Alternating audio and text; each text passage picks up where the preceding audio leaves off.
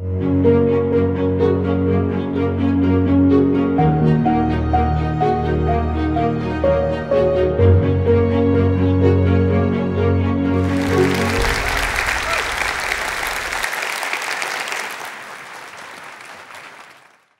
what would you think if I told you that regenerative agriculture can both save the planet and renew human health at the same time?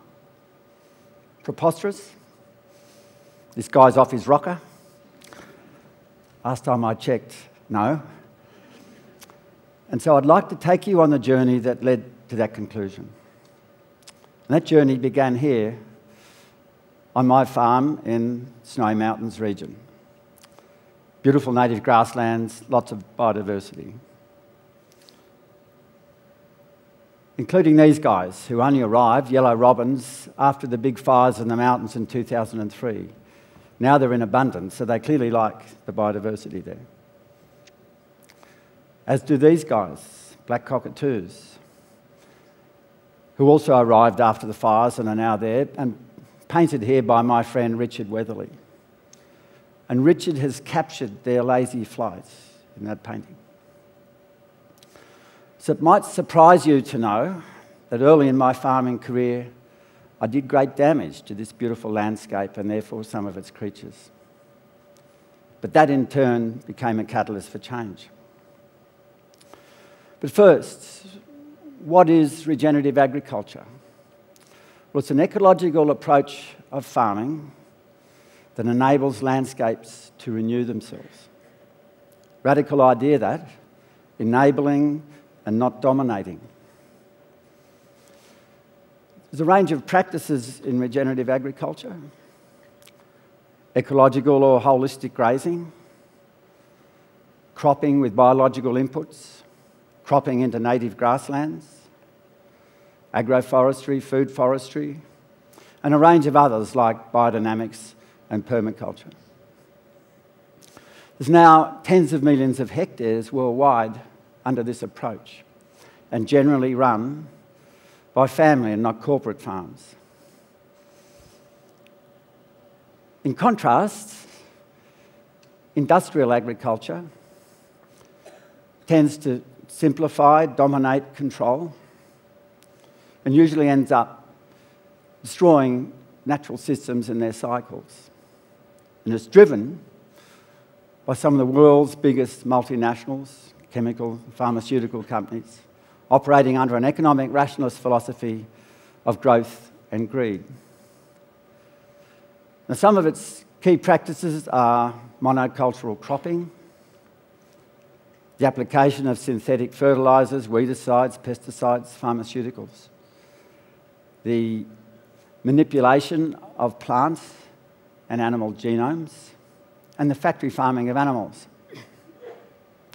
Now, all of these are unnatural, some unconscionable. So, how come a nature lover ended up adopting some of these practices? Well, I grew up as an only child on our farm and spent a lot of time up in the bush nearby national parks, so I was a nature lover. Ended up over here at ANU doing zoology. But at the age of 22, my father's illness meant I went home to take over management. Problem was, I knew nothing about management. So I sourced the best advice, best local farmers, Department of Agriculture, CSIRO, read lots of books and papers. And the result of that was that I was inducted into the industrial paradigm or worldview of agriculture. And consequently, early in my farming career, I ended up doing damage. I remember overgrazing and ploughing beautiful native grasslands. And I particularly remember the big drought of the early 1980s, where I arrogantly said, I'm going to fight this. So I kept my animals, bought in lots of feed, and the result, you can see, we damaged the landscape, we ended up with a big debt. But that began to rattle the cage. And change came from a number of incidents. I remember a few years ago, one Saturday morning, driving to our local town half an hour away with my son-in-law Andrew and grandson Hamish to watch Hamish play soccer. On the way, we passed a farmer spraying his paddock with herbicide. And suddenly 7-year-old Hamish said to me, "Grandpa, why do we have to kill things to grow things?" It was a profound question and it really got me thinking. And then on my subsequent travels across Australia, I encountered more and more regenerative farmers. And I discovered they weren't just regenerating their landscapes, but also their finances and family and mental health. So the upshot was, in my late 50s, I ended up back at ANU doing a PhD, asking the question, why had they shifted and what were they doing? And then the breakthrough came, because I was forced to reflect on my own early journey, and I realised I'd actually been landscape illiterate. I couldn't read the landscape. I didn't know how it was functioning. I didn't realise that landscape should have been in hospital in intensive care. It needed healing. So, consequently, in my teaching of students and then writing a book about this subject, I came up with a model to teach ecological literacy. Now, there are lots of cycles in nature, chemical and otherwise, but you could simplify them down to those 5 key functions. Obviously, the solar drives it all. There's the water cycle, soil, mineral, biodiversity. And the one we all forget about, this one, the worldviews and paradigms we bring to our landscape. If you look at the diagram, all those interconnecting arrows, if you damage one of those systems, you damage them all because of that connection. But if you regenerate them, you regenerate them all. And it's that process that drives a healthy planet and healthy humans. So let me just give you a couple of examples. We all know the solar energy is key, the solar cycle is key. So plants have mini solar panels, they photosynthesize, grab carbon dioxide, turn it into sugars, which feeds all that soil biology if it's healthy soil. And then that biology brings in nutrients for the plants, and we eat the plants. But that biology and plants also lays down, through that process, long-lived carbon. And our entire industrial civilization is based on fossil fuels through that process. Now, this guy I visited, Norman Kroon, in tough country in South Africa. The left side of that fence line is his farm today. On the right is a neighbour still farming desert. Now, when Norman started a few decades ago, it was all desert, 400 years of European mismanagement. He then set about ecological grazing, putting on his solar panels and diverse plants, and that kick-started the carbon and the soil cycle and the water cycle, and then biodiversity. And you can see the result today. And today, compared to when he started a few decades ago, he's now, with his animals and production, producing more than 3 times what he started with. Biodiversity, another example. A few years ago, I visited some friends just out of Canberra who told me they were regenerating their creek with various methods. And as we drove to have a look, we passed the neighbour who was traditional industrial farming. So it was overgrazed, it was bare, with signs of dryland salt. The creek was dry and there was recent erosion from a rain event. But then downstream through the fence, I came across David and Jane's creek, and there's hundreds of metres of green, lush grass coming out from their creek, lush vegetation. And because of the water stored in ground, that creek now was running all year round. And while we're there talking about this, I noticed a patch of tall Phragmites reeds. And suddenly out of those reeds came this beautiful call of a reed warbler, that guy, no bigger than a wine glass. And it suddenly hit me. That was probably the first time in 150 years of European mismanagement that a reed warbler had returned to that valley. And all because that family had begun to love and care for their land. So, so what? How does this relate to our planet?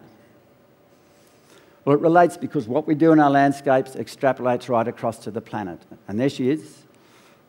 It's a one-off. There's only one blue-green planet where life itself created conditions for life.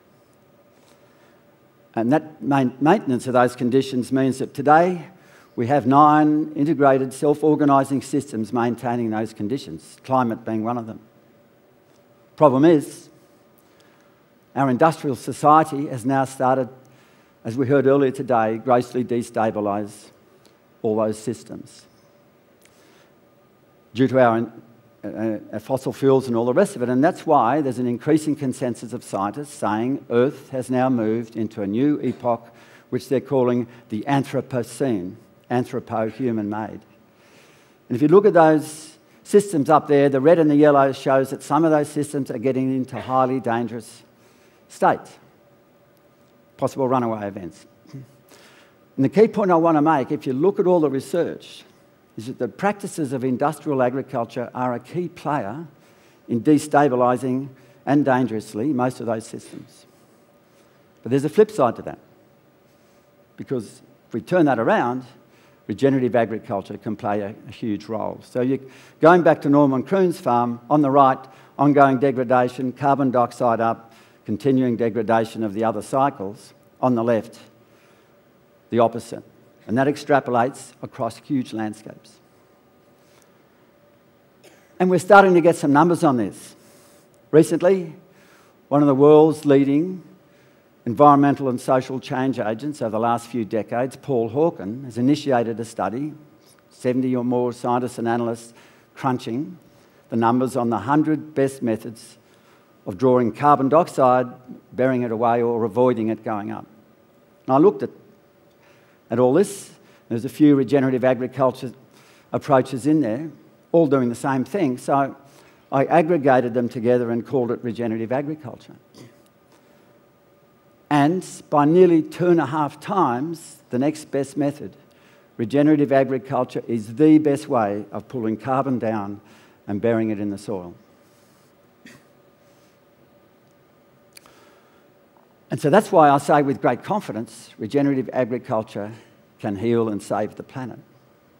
But this in turn is connected to our modern health crisis, mental and biophysical. Because with the rise of the Anthropocene has come a parallel rise of human ill health through various reasons.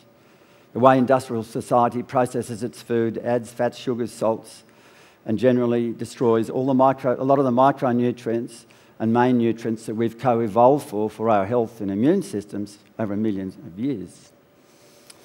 But a key destabiliser of those nutrients and health is industrial agriculture, the way we plough, etc. And here's a cross-section of the crucial element of soil biology. It just shows one of the key players, which is the root fungus, mycorrhizal fungi. So they feed off the plant sugars, go and source the nutrients, which feeds the whole process. But if we plough, fertilise, spray poisons, pesticides, weedicides, we kill off most of that soil biology. So all that huge range of micronutrients aren't coming back in, and we're left with drug addict plants waiting for their industrial fix of just a few restricted nutrients. And the evidence is showing there's a high correlation between that process and the rise of industrial diseases post-Second World War.